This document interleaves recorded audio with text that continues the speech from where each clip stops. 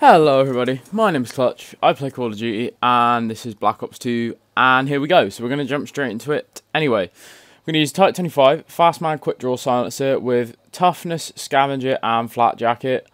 No third perk, no tac nades, but we are going to have the C4 on, and no sidearm.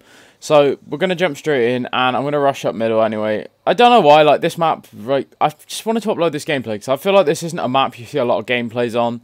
I think I've only got one on this map other than this one anyway, so, you know, it's just a different map to see. And, yeah, it's a bit different because I had 2 nukes on raid yesterday and a nuke on, was it a nuke on standoff? But it's kind of like, I've got enough nukes on raid to, like, upload it, and I've got enough raid, and in general, I think at the minute, apart from there is one raid game I want to upload in, like, a week, maybe. Mostly because it's just a 67 and 5 game where like me and my friend are playing, and we both, like, I think we're down 21 tags at the start, like our team were just dying, and then we absolutely go off on these kids. Like I think I had 6 AGRs in like 3 minutes, something like that, which is quite crazy. So I do want to upload that eventually, but it's not going to be for like a week or two. I want to space out the raid games now, unless I get like a ridiculous nuke again, then I'll upload that instead. Anyway, topics for this video. Now, topics, right. I should have actually really kind of thought about some of these beforehand, but I didn't. So, first thing I would say, double XP weekends. I played a little bit, didn't play too much. Really, I'm already master, I don't need the XP. I'm just trying to get scoreboard placements. I'm doing pretty good on scoreboard. I think I'm like 33,000th right now. Probably going to have a team on today, so I'm probably going to try and get to like 29,000, somewhere around there today.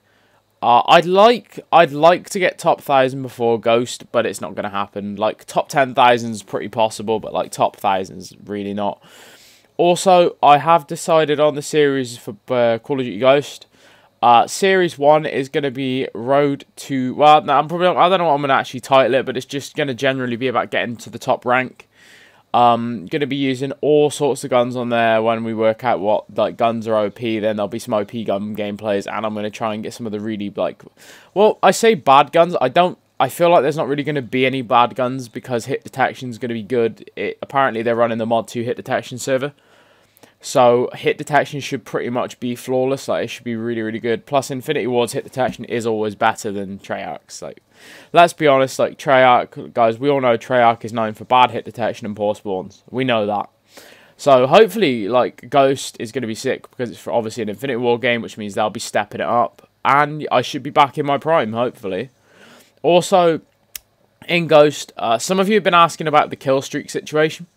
Now, in Ghost, I will be running, now as we are going back to actual kills for a streak, I will be running high-end streaks. I'll probably have the highest streaks on possible, to be honest. Like, because I'm pretty, I mean, I'd like to think I'm pretty good at staying alive in, like, situations like that. And I seem to get, like, good kill streaks in Black Ops 2. The thing is, like, I'll have games where I'll be, like, 15, 16, and 0, but teammates are taking my tags, and it's like, you know what I mean? Like, if you had the tags, like, if I was 16 and 0 and I got all my tags, I'd have Swarm. I'd have a Swarm. Like, and this is so many, this is like every other game or something where I think, oh, I could have a Swarm or even a double Swarm. And, yeah, I know if I put Swarm on, I'll get screwed over one off or something like that. Like, there, in that situation there, like, that was a death there, which was a stupid play. Like, I made a mistake there, and I thought I'd get the C4 out before he shot me, but apparently that wasn't the case. So, I mean, that's my own fault. I can't complain about that death. But that's the kind of mistake I would make on going for a Swarm. Like, it would just be a bad mistake. Anyway, Ghost kill streak is going to be massive. First, it's going to be, there's probably going to be more than one series on Ghost, though, to be honest. Because, I mean, I started playing Black Ops 2 really late. So, I really only, it's only kind of giving me time for one series. So, yeah, like, I would say Ghost first, series 1 is going to definitely be Road to Max. I don't think I'm going to call it Road to Max. I want to try and think of something like Clutch's Climb or something. I don't know. Like, that's just a random idea that I've just had there. Like, Clutch's Climb to Max or Clutch's Climb to Ranks or something. And, as well, like, I'm probably gonna do a series with, like, HG members as well, like, which is, like, something I do want to do. Like, I want to get kind of the whole of HG involved, all our players, maybe, wow, what am I thinking? I'm trying to think of an idea for a series. One thing I'd like to stream, like, I mean, I can live stream, like, I have good capabilities for live streaming, so, I mean, there's no reason why I'm not live streaming Black Ops 2, like, I've done a couple streams and it went really well, but it's kind of weird. Like, streaming, it's awkward because you have to play it a certain style to kind of entertain. And sometimes, like, the people you're playing, you just can't maintain, like, a standard with when you have to, say, rush the same. Like, if you're playing against a team and you have to rush, like, constantly, they get aware to that, and then they'll sit a guy back, and then he'll just keep killing you, whatever. But that shouldn't be the case in Ghost. I should be able to rush again in Ghost. I mean, this playstyle I'm using now, like, this is not my style from, like, any other COD. Like, any other Call of Duty, I'll be in their spawn right now, just tearing them a new asshole. But you cannot do it on Black Ops 2, because obviously spawn rotations are terrible. The flip range is disgusting. Like, for those of you that don't know what that means, flip range is kind of like, how can I explain it? Alright, so, say you spawn, like, you spawn in the first spawn you get, right? You spawn where I've just spawned here, with this lightning strike out, right? You spawn there, so that's your first spawn of the game. Now, if you go past, say, halfway, so if you go past middle room, like, I think I'm going to run there now, so I'll tell you. Let me just see if I run there and I'll tell you. So, like, that could got domed. I was like, there's fine. Like, if I went to, say, that red car in the street just down to my left, that would, like, be fine. If I go to where my other teammate is up on the helipad, that's going to change spawn.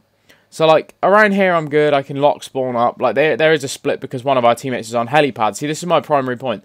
Because he's on helipad, they're spawning behind me. And now, that's going to force one of my teammates to also spawn down there with him. Like, because of it's like a beacon system. Like, you spawn to the farthest teammate away from conflict. So, he's not in the fight. So, he's going to spawn my teammate over there. And in retrospect, that's going to spawn everyone else there. Then they're going to spawn where we originally were. So, what will happen then is, now, see, one of my teammates, if you look at my minimap now, one of my teammates is pushing to that spawn. Because, well, he's going to just rush dots because he's dumb. So, they'll probably eventually spawn up in this end. So it's kind of like, it's really poor spawn flip. Like, it's really bad like that, because you just can't really get, like, manipulation or spawn pushes, or even traps. Like, traps are quite bad on this game. Like, if you can get a trap in, you are going to destroy. Like, I can trap carrier. Like, I was showing a few people how to do a trap on carrier, and I think I had a nuke, and someone else had a nuke. I think one other guy was, like, one off a nuke and got shotgunned in the back or something. But the reason he died as well was that it was literally the stupidest spawn I've ever seen. Like, I didn't even know they could spawn, like, in some of the places they were getting. It was crazy. And, yeah, like, hopefully I'll be able to rush, basically, in Ghost again. Because rushing's more fun for me. I do a lot better. And, obviously, it's more entertaining to watch as well. And, like, a lot of the YouTubers I've seen, like, that play this game, like, they kind of don't care about their teammates. Like, they just screw their teammates over. And that's not good. Like, you're not a team player if you're doing that. You're just, you know, you're KD whoring. And also, like, oh, yeah, I know I'm a KD whore. But the thing is, like, how can I explain this? Right, I'm going to try and explain this. Right. If you have a high KD, let's say, what's considered a high KD? Right. I'm going to say 2, because 2 is pretty good, to be fair. That's, like, pretty damn impressive. Right, let's say a 2 KD, right? If you have a 210 KD or whatever, but you have a 0.50 or a 0.80 win-loss, that probably means that you dashboard a lot of games for that 2 KD. Like, you just straight dashboard. Like, if I can understand it to a degree, like, if there's lag and you're dying for lag, I can understand it. If your teammates are getting you killed and you get angry, I can understand it. But when you've done, like, if you've just played bad and made mistakes, it's like, come on now. Like, there's one particular guy, it's called The Sound of Music, which is already a bad name. Basically, like, I've played this kid multiple times. Like, there's a few people in this game where, because we play Kill Confirm so much, we actually find 3 or 4 people on a regular basis. Like, there's one guy called It's a G Thing, Sound of Music, and a couple other guys. And, like, this Sound of Music guy in particular, I think he's got, like, a 280 KD, a 0-10 win-loss, and every time we find him, like, he'll have 3 or 4 dashboards in a row on his combat record, and then he'll have one game with, like, a 4 KD, and then he'll have more dashboards. It's kind of like, it's like, why, you know, like, if you've messed up that many games, obviously, like, you can't dashboard 4 games in a row and, like, say that's fine. It's just not. Like, it's just not. And then, like, this, you know, this is why KD is, like, so annoying. Like, because when people see my KD, they'll be like, oh, yeah, you dashboard games. It's like, but no, I have a 4-win loss to go with it. So, like, obviously, I don't rage quit many games. Like, I do rage quit a few games. I don't deny it. Like, I do that. But I'm like, my KD is basically, like, it is very legit. Like, it is insanely legit when you think about it. Like, I do have a few support runners, but the thing is, those people want to run support streaks anyway.